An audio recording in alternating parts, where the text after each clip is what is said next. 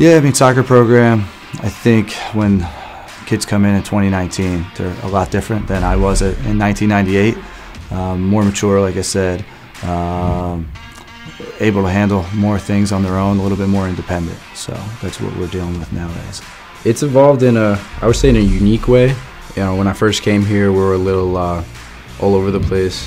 We're still trying to find our identity as a team. And like now that our coach, like, you know, found a good group of players, I think at this season, like we really found like the style that we like to play. So I think that's how it's changed from my freshman year to now. We're kind of testing the waters my freshman year to sophomore year, kind of seeing what fit, what didn't. And now with this group of players, like we have a lot of experience. We have a few young players, but it's a lot of experience. We have a lot of seniors and juniors starting. So I think now we really found our identity as a team. I think last year we had a really tight-knit group of guys, and we have that this year as well. But I think this year everyone's definitely on the same page. We're looking to build on, you know, our success from last year and do even better this year. So we're definitely here to win this year. Definition of hard work for our program is you know, putting 100% in every day, being accountable, and just trying to get better. And we try to enforce that every day at practice, you know, with the competition. You know, we have a lot of good players on the team. We have a 30-man roster. And not everybody knows who's going to start the next game. You know, we want it to be a competition through that hard work, through that accountability in their play, and make sure that they're competing for their playing time. You know, we don't play teams that we know we're just going to roll over on. We want competition, and that's the only way to prepare us for our first conference game and for 9 of them throughout the year. So, you know, our philosophy has always been the tougher the games, the more preparation you get. And then obviously through practice pushing the guys and never taking the foot off the pedal and making them understand that win or lose the next day is focusing on building towards that next win.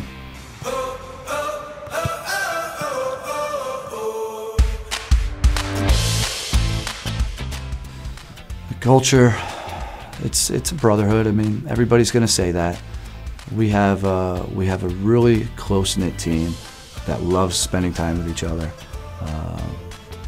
I think that they build that on their own, and I think that's a little bit through my recruiting and my assistant coach's recruiting. Recruit good people, good soccer players, and when they get here, they just build that really on their own. So there's definitely one thing about this team, like whether someone's hurt or not playing, like we all support each other, whether it's you're playing the most minutes or you're not playing at all. Like we treat each other the same. So I think that's definitely a good thing about our team. The first night of preseason, we all just get together, you know, watch movies, crack jokes, kind of just gel them into the team, you know, make them feel welcome. You know, we don't want anyone to feel like they're an outcast or they don't belong here or whatever, because, you know, our coach recruited them for the reason of playing soccer, and, you know, we want them to feel not only the soccer aspect of it, but like I said, like we're very close. Like you would think like we're all brothers if you saw us walking together. We're always in like little groups. Like if you see us in the hallway, there's like at least, you'll never see one of us alone. Like there's gonna be at least 2-3 other guys with us. Doesn't matter what grade you're in, what position, how much you play, you're hurt or whatever, you're the same, everyone's the same, on the same playing field. And I think that's how we gel the team together, everyone's just the same. The team culture is definitely hardworking. We have a great, you know, group of guys that are, you know, all here to work hard and, you know, uplift each other. You know, we're all positive all the time, making sure we're joking around, you know, having a good time in the locker room. So it's definitely more of a family. It's, you know, it's not a bunch of individuals. We're definitely like the true definition of a team. In the classroom, it's, you know, just like you wouldn't miss a practice, you can't miss a class. You know, it's doing all of your assignments, you know, preparing for exams. It's, you know, wanting to be there and getting the most out of your experience. We set our own individual goal. Team GPA was just over a 3.2 last year, which we're very proud of. It's been over a 3.0 for as long as I can remember. And we set a goal for, you know, 3.3 this year. And the guys, you know, they do it on their own, but using the resources they have here at Stockton. The academic resources as far as the writing labs and the math labs, leaning on each other. Our older guys do a great job of mentoring younger student athletes on the team, you know, finding out what they have in common in regards to their majors, and really taking the younger players under their wings. As far as what made me want to coach, everybody wants to play the sport, wants to be a professional, and I would be remiss if I didn't say I wanted to be that guy. But once you get into college and you start really learning your sport, you know, the ins and outs, the tactical pieces, how much a coach can influence a team at practice and even during a game, made me really want to stay involved. Made me want to try and teach the game and what, you know, knowledge I've learned over my career as a player, pass that along. So it was just kind of a natural progression. But I really enjoy the coaching piece, probably as much as I did playing.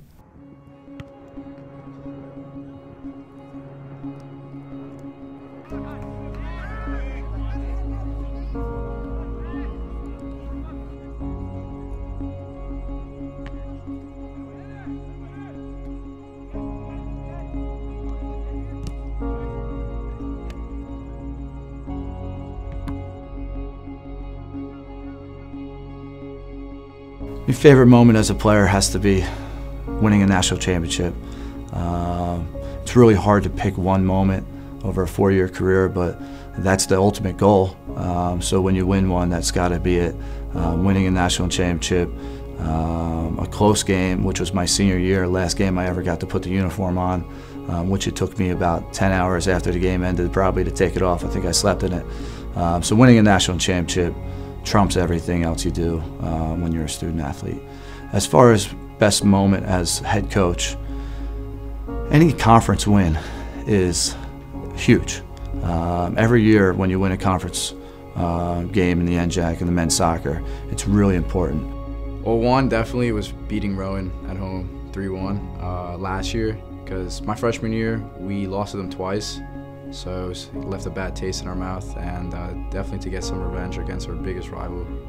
Probably how close-knit all the guys are. In preseason, we all live together. A lot of other schools don't do that, and I think, you know, for team building and chemistry, you know, that really is like the best thing for me, just being close with all the guys on the team. I just expect us all to be on the same mindset of, you know, working hard for each other, and no matter what happens on or off the field, you know, we're gonna have each other's back.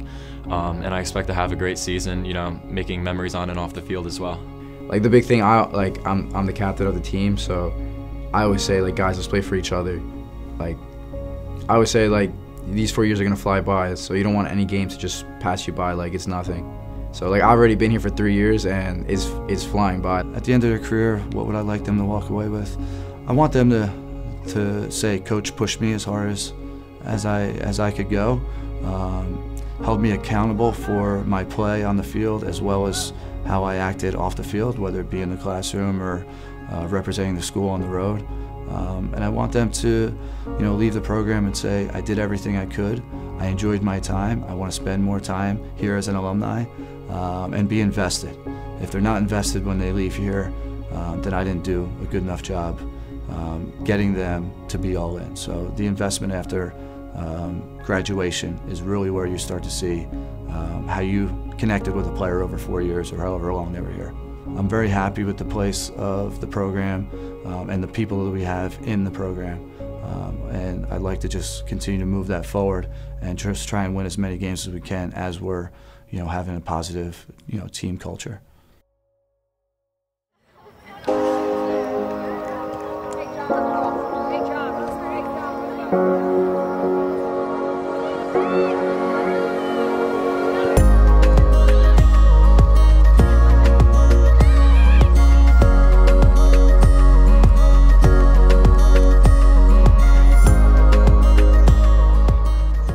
I think as the program has evolved and the academics of Stockton evolved, I think we're getting a better pool of recruits every year. And now we are venturing out nationally, where we have a player just came in from Washington State. We have a player from Pennsylvania. I just got off the phone yesterday with a friend of mine who moved out to Colorado. He has 3 kids that want to come east. Jersey is very tough to recruit. There's plenty of colleges and everybody else comes in here. We have to go outside the boundaries a little bit. Stay one step ahead of them. As the players evolve through here, they get a little more confident and asking questions and certain things, so I need to stay one step ahead of them. I think since I've been a freshman, the program has done a 180. When I came in, I remember there was a lot of things that I was kind of skeptical about and wasn't happy with, between the senior leadership to just the overall chemistry of the team. There was a lot of gaps and missing holes. Compared to now, everything is a lot more open, everybody is a lot closer, and it's a way better team dynamic. My favorite part about being on the team is that you have, well, now we have 33 best friends. Like, no matter if you're coming in as a freshman or like me, a senior, like every year you gain more friends and you maintain relationships throughout your 4 years here. The culture, I think, it starts with our captains. They're great leaders, and we pick them for that reason. They solve most of the problems because they're interacting with the players every day. Our assistant coaching staff is excellent. They go to them next, and then if there's a severe problem or a logistics problem that nobody can solve, then it comes to me. But most of the time, it's been nipped in the bud, and it's with great leadership from the players up. The culture of this team is hard work and accountability. So always giving your best, doing all you can to perform at your best, but also being accountable for your mistakes when you make them, whether it's at practice or in the game. Just always like owning up to what you did and trying to get better from it. I think the culture of our team is just really the backbone of us is tough, whether that's physical toughness, mental toughness, it's a combination. I think our league in general is a very physical league, and like play-wise. I think my leadership style is more of like an openness. If like someone feels that they need to say something, they can. I'm not one to have set rules. Like, I think everyone's an adult and that they can make their decisions on their own, and that everyone can feel free to step up and offer their ideas and whatnot. But at the end of the day, like, Coach does come to me and Alexa for what he wants the team to be. So we do have to put our foot down sometimes, but I don't ever do it in a way where I would lose the respect of my teammates. This year has really just been a lot from working with Jules and figuring out kind of how she does things, because we're kind of different leaders. I think I'm a bit more vocal. So for this year, I'm really just working on kind of establishing myself as a leader this year and just carrying it over for next year.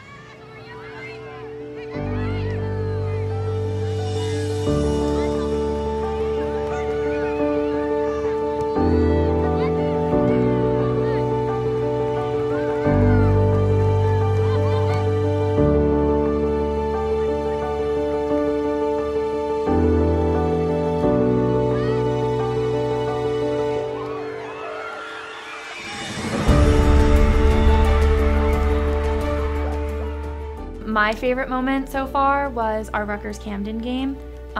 We absolutely needed that game to get the 3 seed for the NJAC tournament.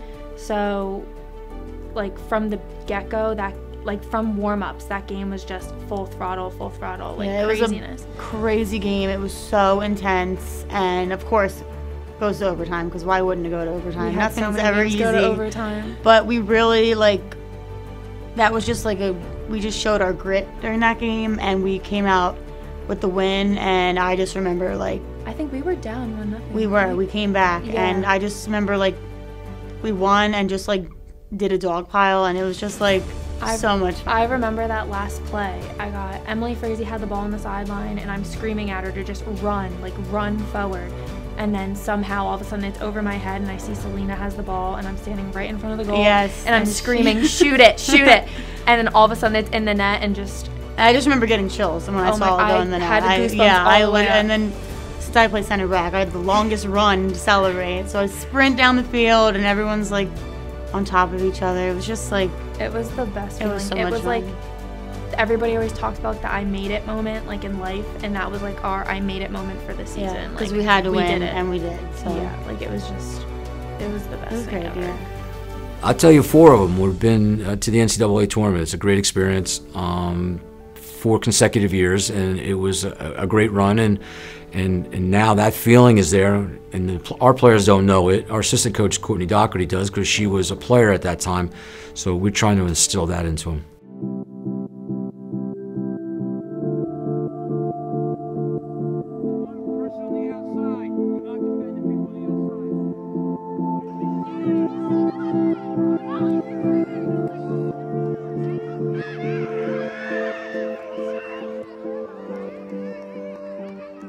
hard work, and you just said it, is coming day to day and working hard.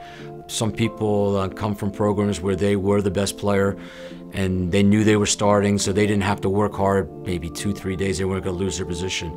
Here, you come to work every day, or if not, there's somebody that wants it.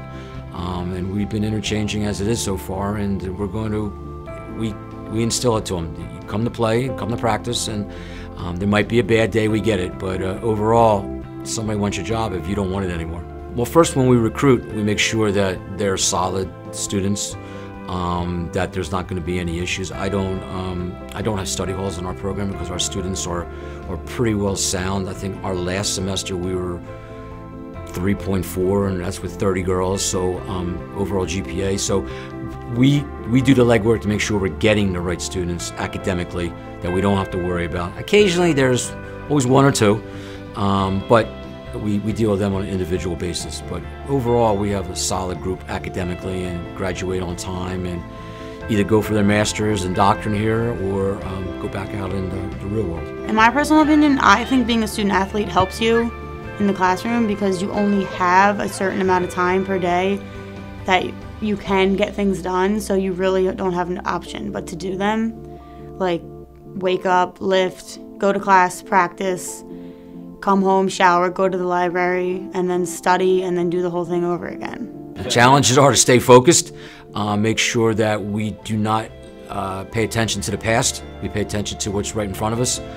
That's one of the concepts that I have. You can't change the past, but tomorrow we can change. So as long as we can keep the program going in the right direction, I think we're getting a great pool of players, and stealing a couple here and there and getting some Division I transfers through the networking. So it's a bright future. I mean, we have a very talented team right now, and I think next year could be even better with the recruits that are in the pool right now.